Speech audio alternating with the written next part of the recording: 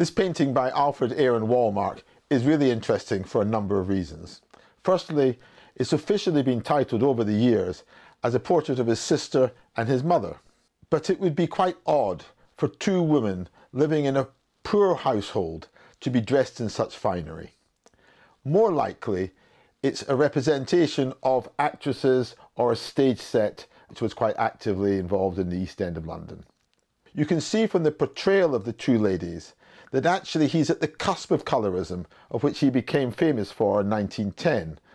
Another interesting feature is to notice the way that both women look in different directions, which allows us as the viewer to be engaged with the painting from different angles.